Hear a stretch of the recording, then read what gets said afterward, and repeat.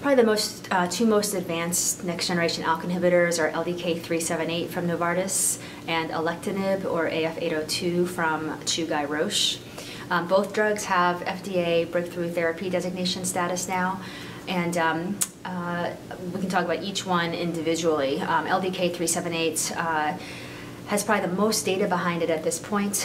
It's gone through phase 1, through phase 2 testings, currently in phase 3 trials.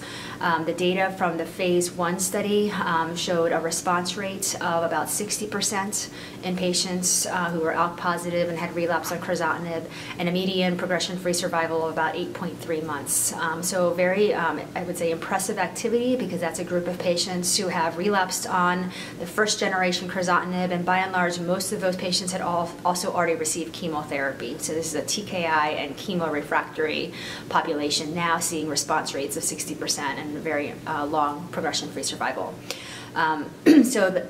That phase 1 trial has given way to phase 2 trials that are, actually one of them is even complete now. We're waiting for results on that, and ongoing phase 3 trials. Novartis has publicly stated that they expect to file for accelerated approval by early 2014. So the hope is that we may have another ALK inhibitor that's commercially available sometime in the middle of 2014.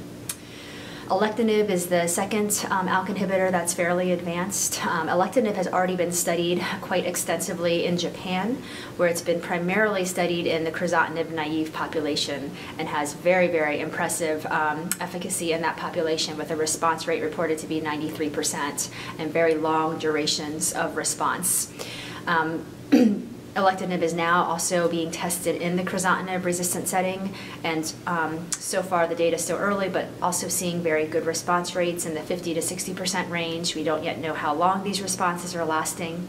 With both drugs, LDK378 and Alectinib, we're seeing very good activity in brain metastases and also in leptomeningeal disease. So those are two sites, very difficult sites for us for these patients, because they tend to be hard to treat with the standard therapies, and we often run out of options for those patients. And so these new drugs are showing really good activity in that setting.